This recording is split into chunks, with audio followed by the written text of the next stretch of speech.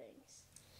I still call it Bill's store. Bill's store to me has a lot of history because Bill would give us candy on Halloween. He'd Bill have knew- our names written on little Bill bags. knew all the kids in the town, and he knew when we came in, and we had the families had our slips or credits. Yeah, so that kids didn't have to pay money.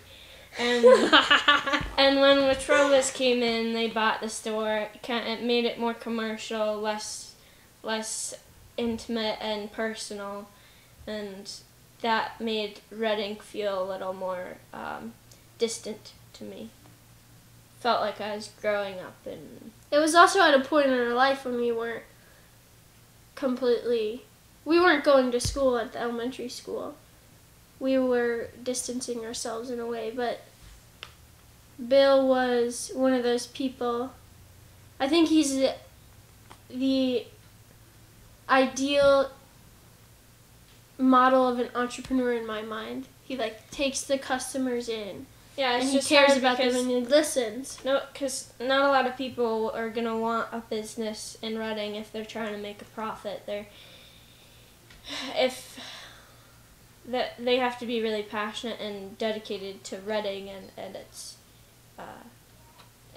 meaning to them in order to keep the business up here, because there's no other way, really. What other businesses are there?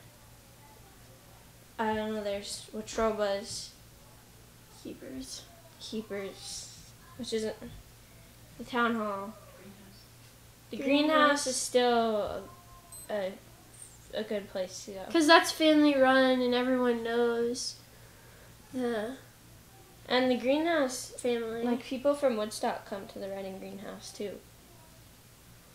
It's such a nice place. Yeah, they have good prices and everything.